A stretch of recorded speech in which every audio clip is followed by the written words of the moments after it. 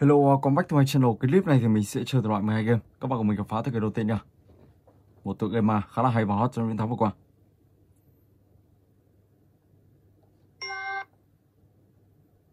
So ok, let's go. Vào tựa game này thì các bạn sẽ đi tìm kiếm tất cả là 20 túi tiền.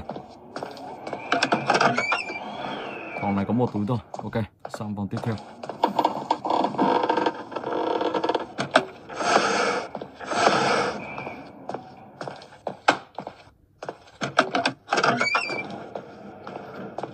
Một con mắt.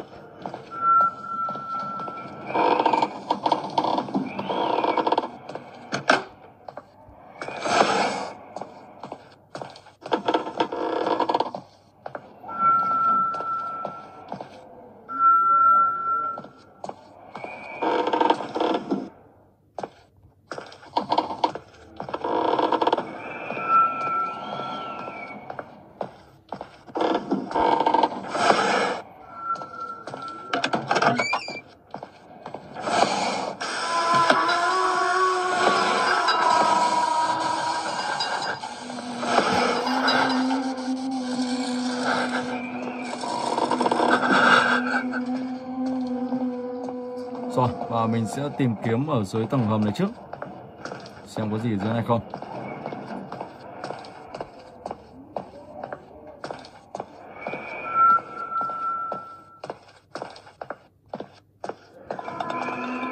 Bảo tàng xuống luôn đây.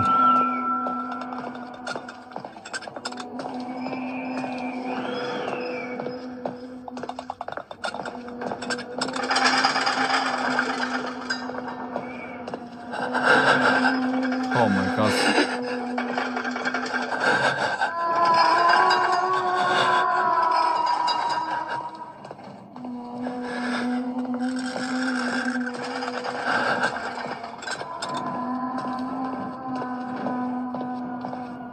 Rồi sau đó thì mình sẽ lên trên tầng 2.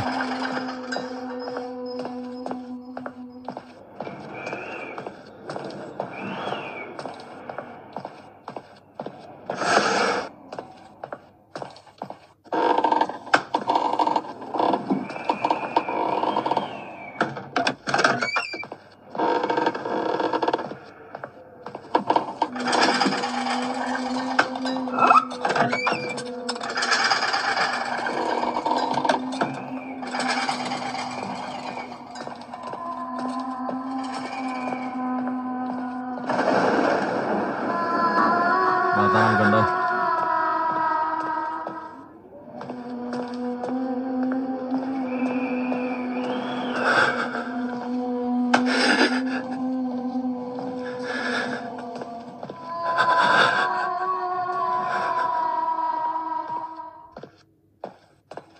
Ok, let's go.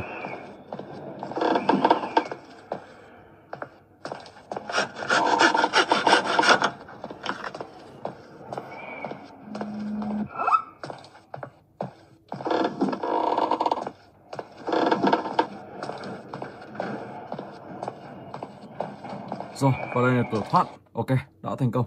Và bây giờ thì mình sẽ chuyển sang cái thứ hai, Slendrina School. Let's go.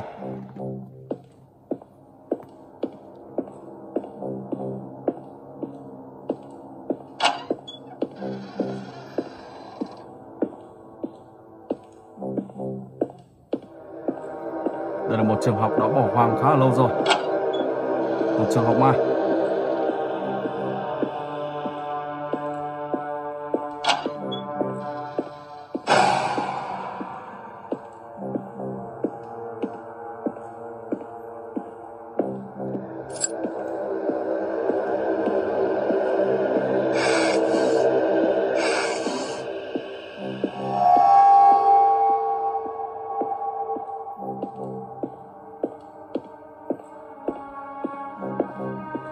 Rồi mình sẽ đi lan can tiếp theo.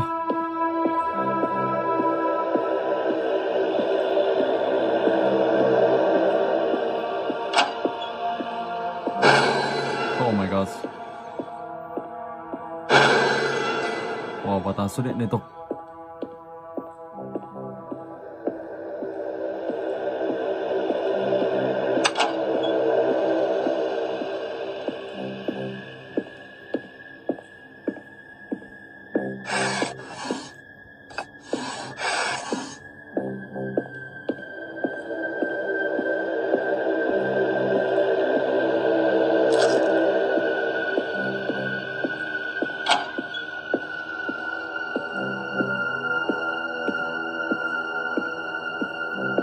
2.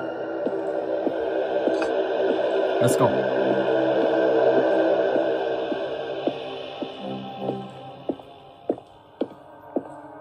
Lên trên tầng 2 thôi.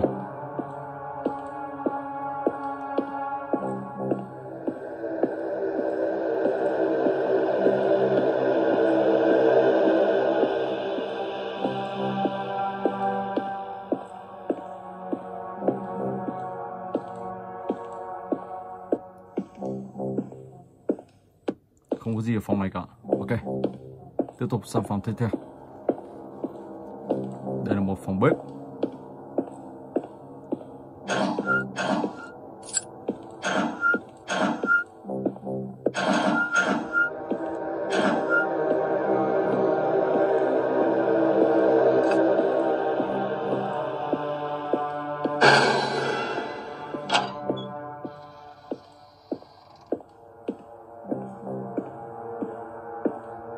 Wow, phòng này không có gì luôn.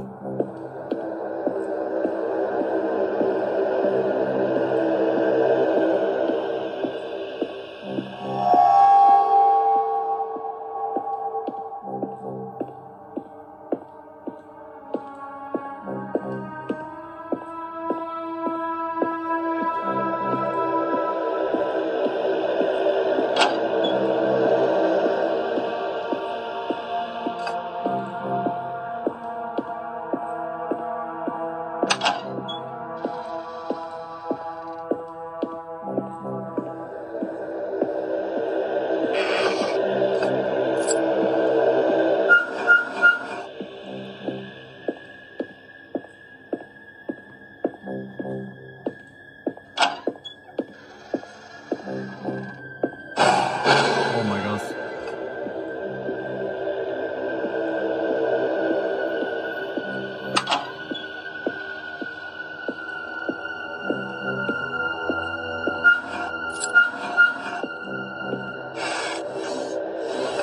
Món đồ thứ 7.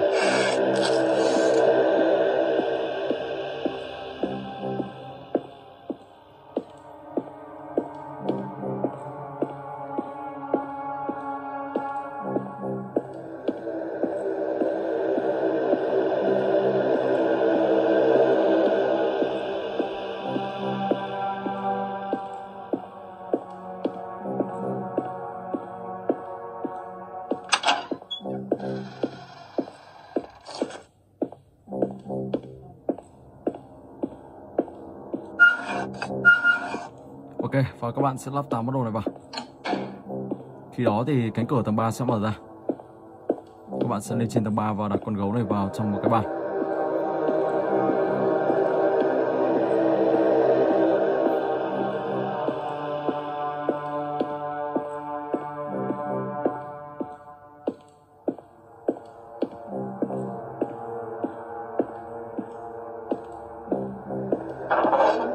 Let's go.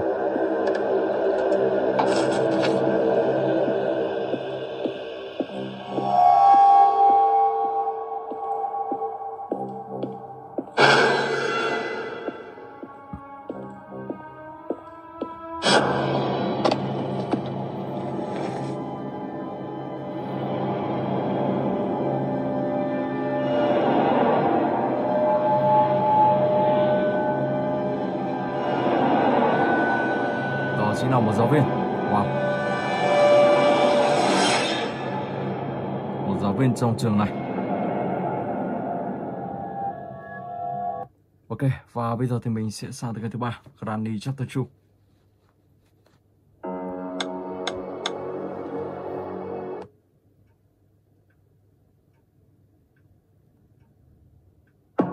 One day.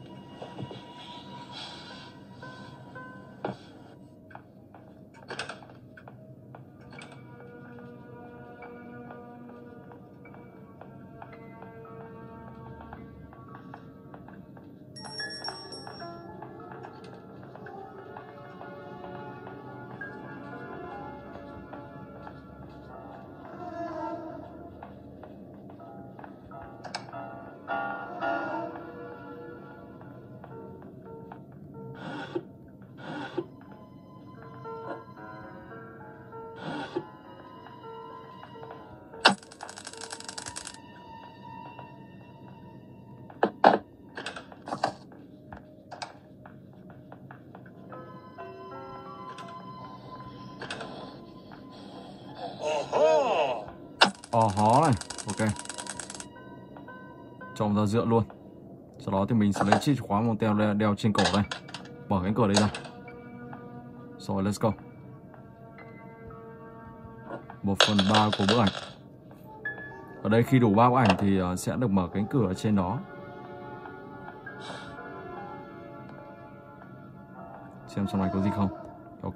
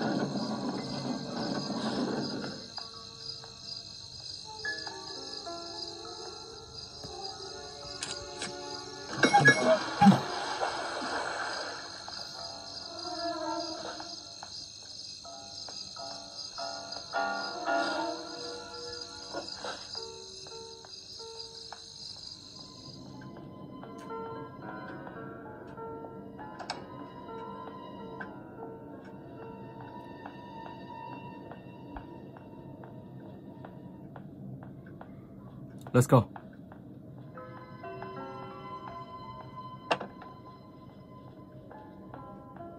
Ông bà này chuẩn bị xuất hiện rồi.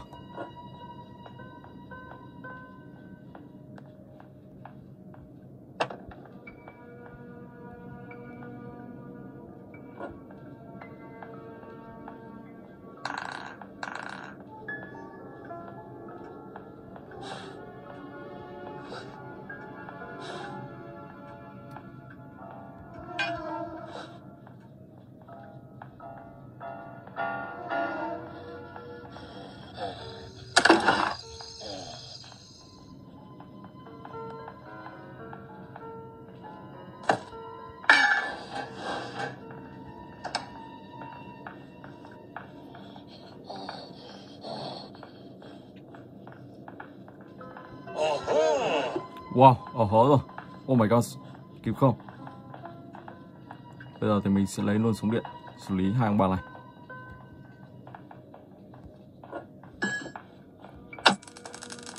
Oh my god, ông ta ngay đằng sau luôn. Wow. Ok, và bây giờ thì mình sẽ sang tới cái thứ tư, House of Slendrina. Let's go.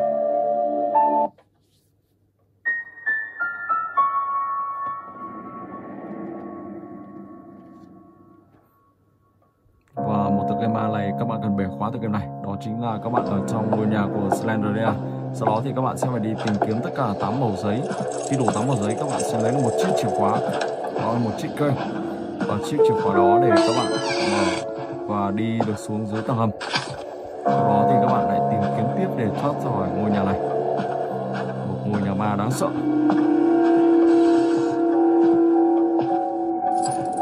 Let's go.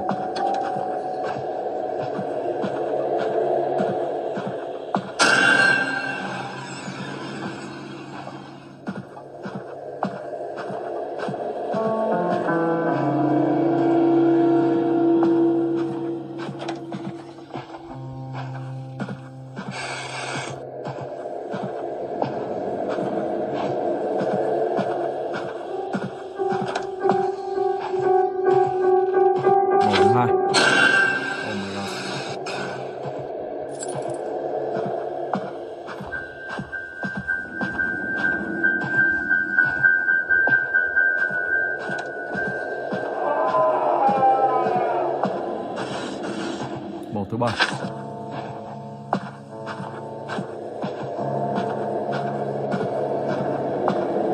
Tiến sâu bên trong.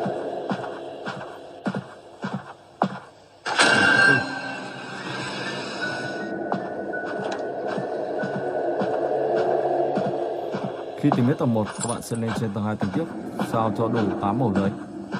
Sau đó sẽ có chiếc chìa khóa để mở căn phòng này ra. Ok.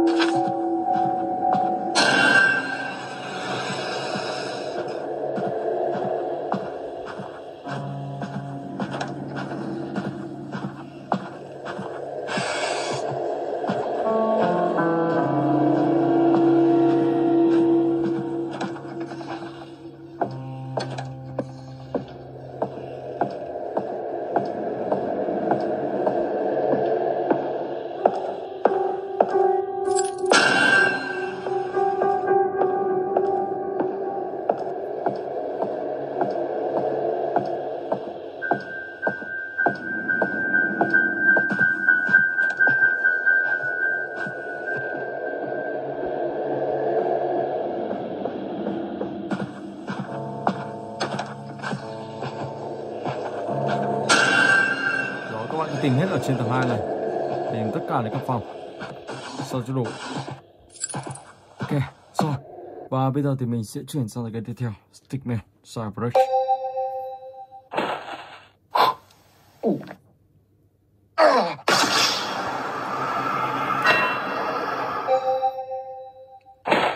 Boom.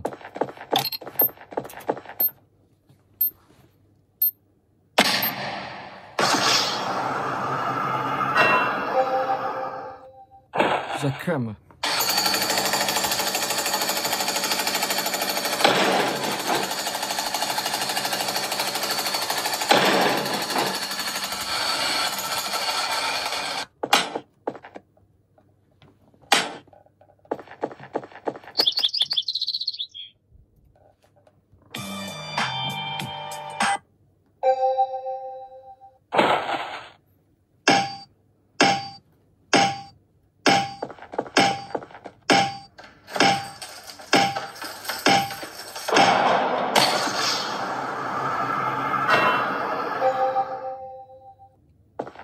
Chiếc chìa khóa này xem có tắt được không nào.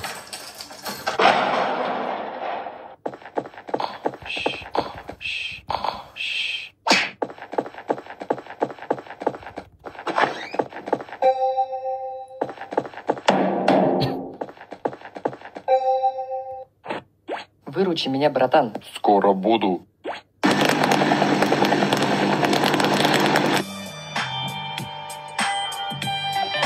Ok, và bây giờ thì mình sẽ sang cái tiếp theo, Slendrina 2D.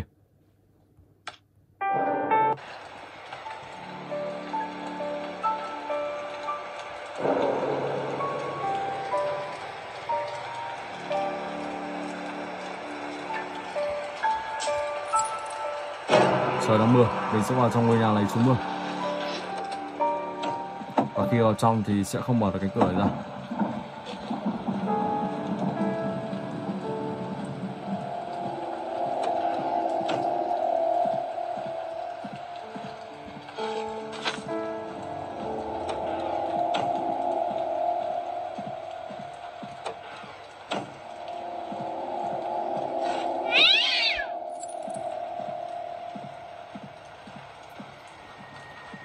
Let's go.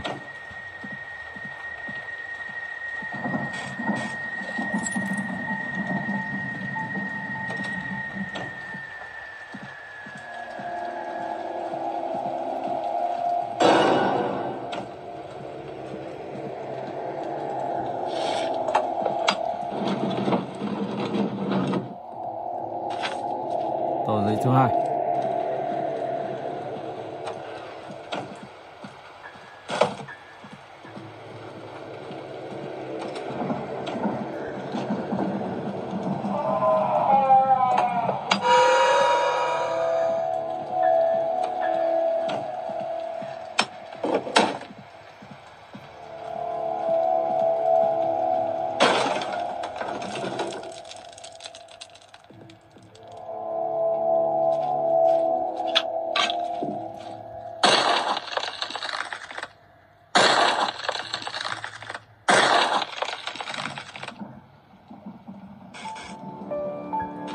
Thứ ba, màu thứ ba.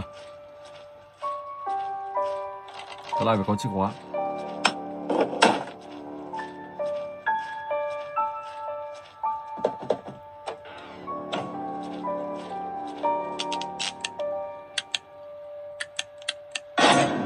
GU.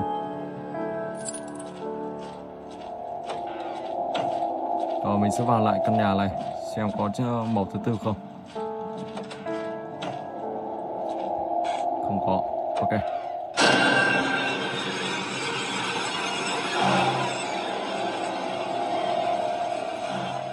Tiếp tục chui vào trong đây.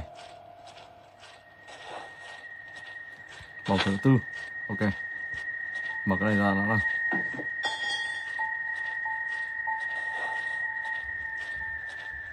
Sau đó mình sẽ ghi số 2475. 2475 sẽ lắp vào kia chứ. Đi ngược lại đường này.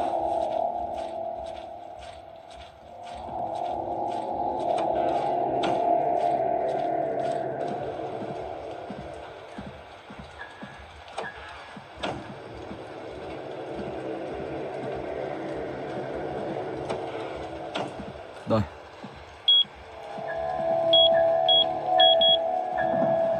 Nhầm rồi. Ok, let's go.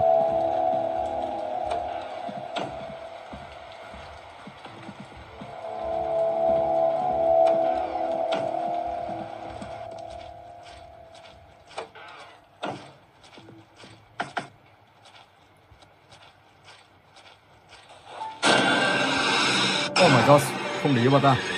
Đang định lắp một sợi dây điện vào thì lại bị bà ta tiêu diệt. Ok rồi, và bây giờ thì mình sẽ chuyển sang game tiếp theo. Slender Rising. Let's go.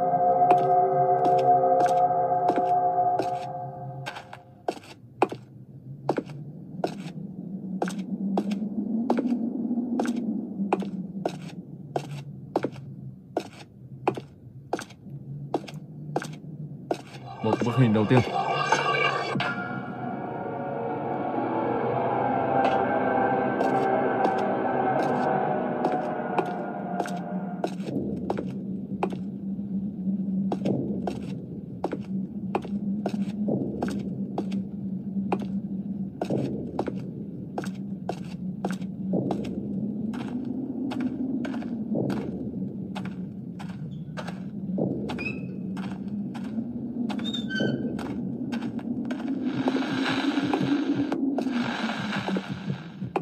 Chết rồi, đây là ngõ cụt.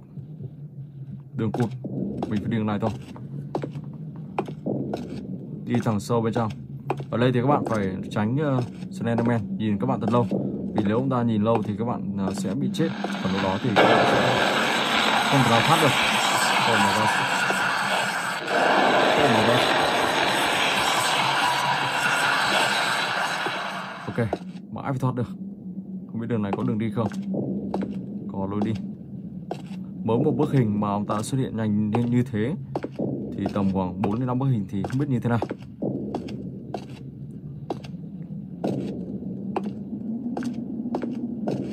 Chỗ này không có gì. Chuyển luôn sang phần khác. Khi các bạn đến gần một bức hình thì nó sẽ tạo cho các bạn là một tiếng kêu hoặc là một mũi tên. Thì các bạn sẽ đến gần đó. Đây. Ok. Đường bên này. Let's go.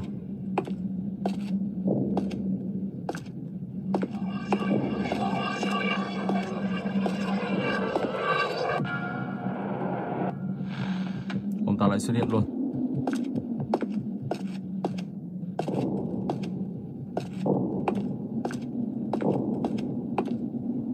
Và các bạn cứ đi xung quanh như thế, tìm tất cả là 8 bức hình là các bạn sẽ hoàn thành được game và thoát khỏi Slenderman, thoát khỏi ông ta và thoát khỏi sự đeo bám của ông ta. Ok, rồi. Và bây giờ thì mình sẽ chuyển sang game tiếp theo, Granny Chapter 1. Đây.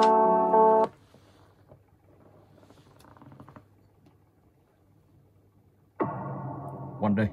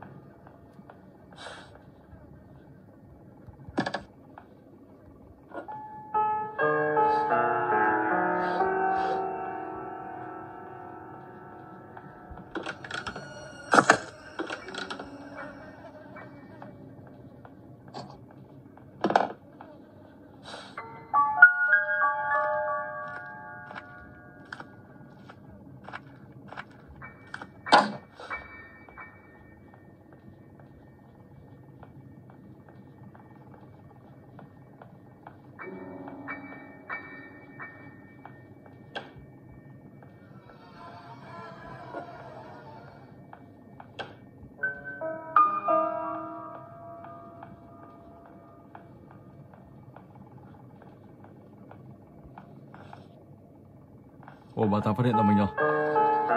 Chạy thôi.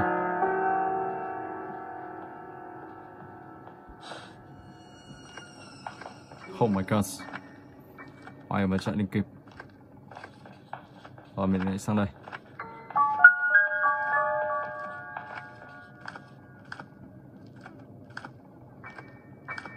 Mong sao mà tao đừng đấy đi. Và tao có thể là lên tầng 2 luôn. Bây giờ mình sẽ đi nổi bên này.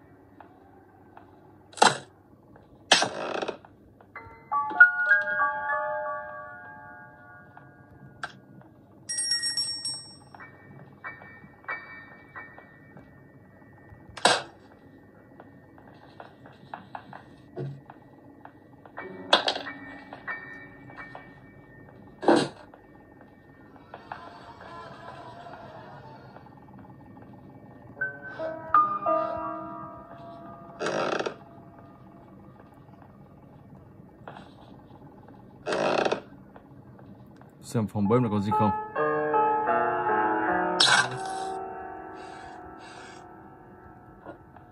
Oh my god, wow. Và tao phát hiện nhanh thật. Xịt được lấy cái đó để lắp vào chỗ nhà nhỏ. Ok, và bây giờ thì mình sẽ chuyển sang cái tiếp theo. The Virus X.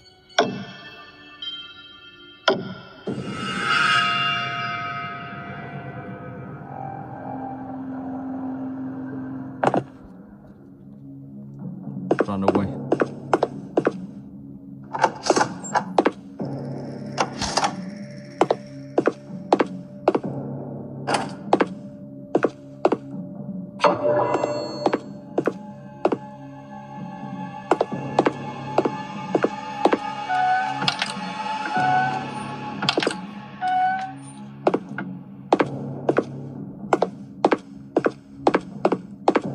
Một cái bẫy chuột.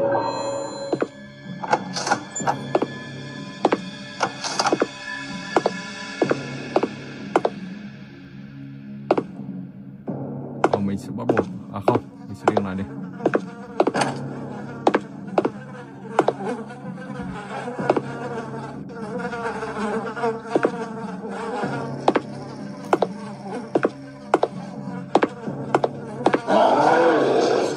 Oh my god.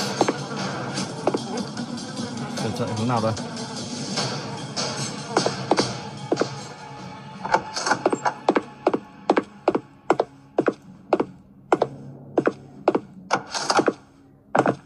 Ok, may mà thoát kịp.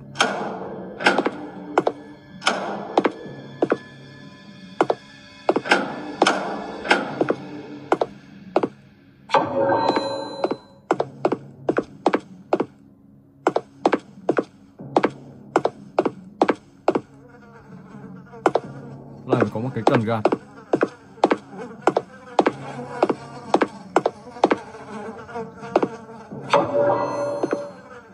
Có thể cái này là cần gạt rồi.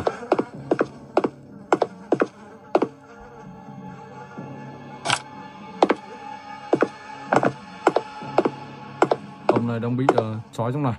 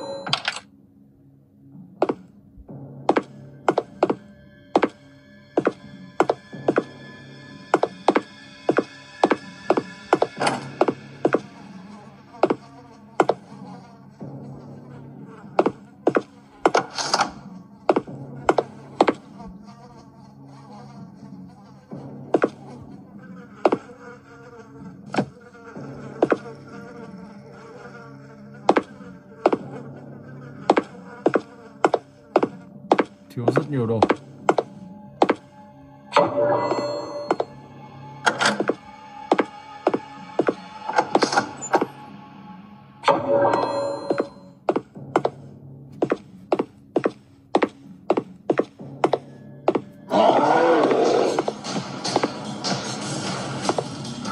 Oh my god, wow. May mà chạy được. Rồi, mình sẽ lắp cái này vào đây. Xem được không? Lửa này cháy thì ở đâu cần. Tiếp tục và các bạn sẽ sử dụng tiếp để thoát khỏi đây nha. Đó, ok. Và là các bạn sẽ bắt được chuột.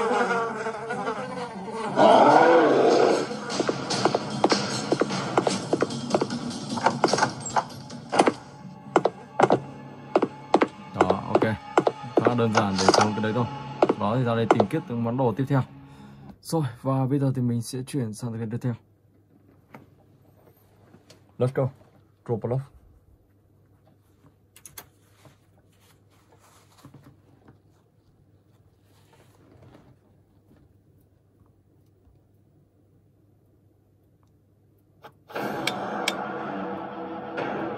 Oh my god.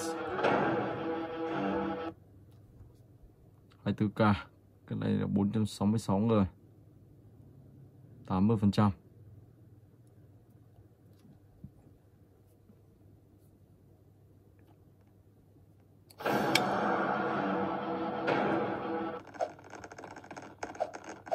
Đây, chapter 1. Wow, khá là đông luôn. Rất đông người ở đây. Không biết Piggy đâu. Piggy thì đang ở đây. Mấy chục người ở chỗ này. Tài thật. Khá là đông. Anh chàng này bị đái rồi. Không biết ai tiêu diệt.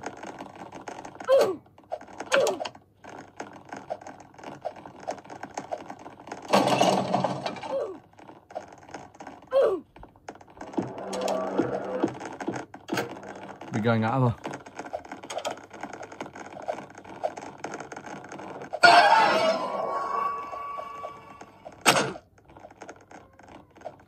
Và các bạn cứ đi xung quanh. Và các bạn đợi những người bạn này tẩu thoát khỏi đây. Thoát ra ngoài là các bạn sẽ hoàn thành được. Oh my god. Rất là đông người luôn.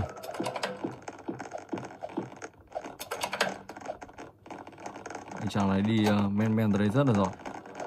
Rồi ngay. Xem tới này có người không? Không có ai.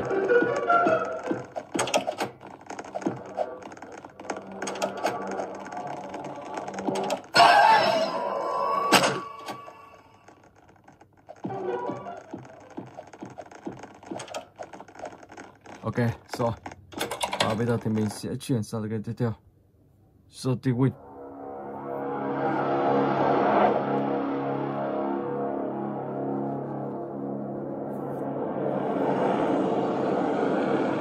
TV Notes.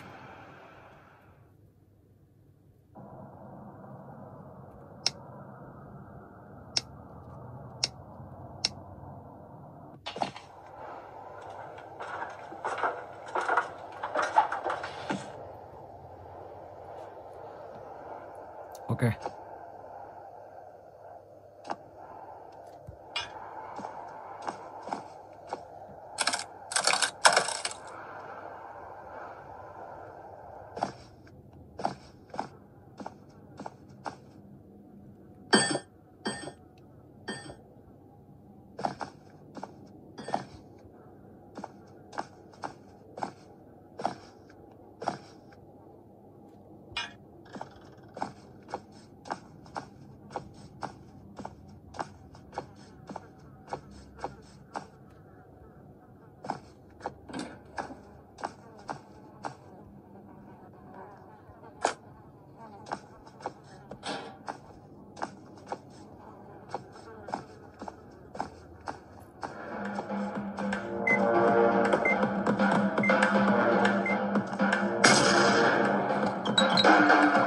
Ok.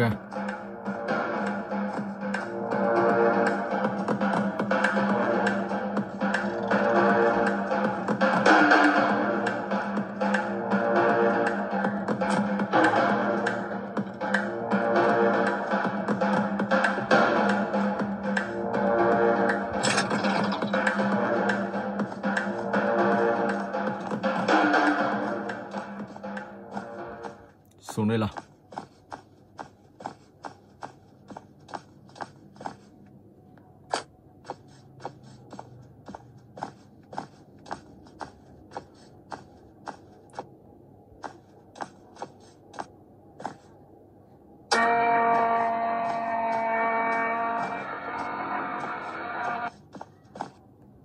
Khép vào. Cái này không lấy được. Đó, như kiểu băng đạn. Mình sẽ xử lý anh chàng này luôn. Ok. Đây là khẩu súng.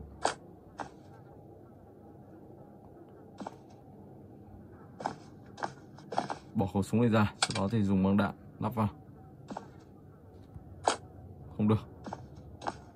Vậy thì phải lắp kiểu gì đó, hoặc là thiếu thêm một món đồ nữa thì mới đủ được. Oh my gosh. Thôi chết rồi, nhảy xuống đây là dại rồi. Tại vì ở đây thì sẽ có một tia laser. Oh my gosh. Bây giờ các bạn muốn thoát được khỏi cái tia laser này thì các bạn phải đợi ông kia tỉnh dậy. Sau đó thì các bạn sẽ làm tiếng kêu. Khi đó ông ta sẽ vào đây và ông ta sẽ bị giật. Còn nếu các bạn vào thì các bạn sẽ bị giật ngay. Đó, ok. Mất gần phần 3 cái máu luôn. Rồi, và bây giờ thì mình sẽ chuyển sang cái tiếp theo. Please. Let's go.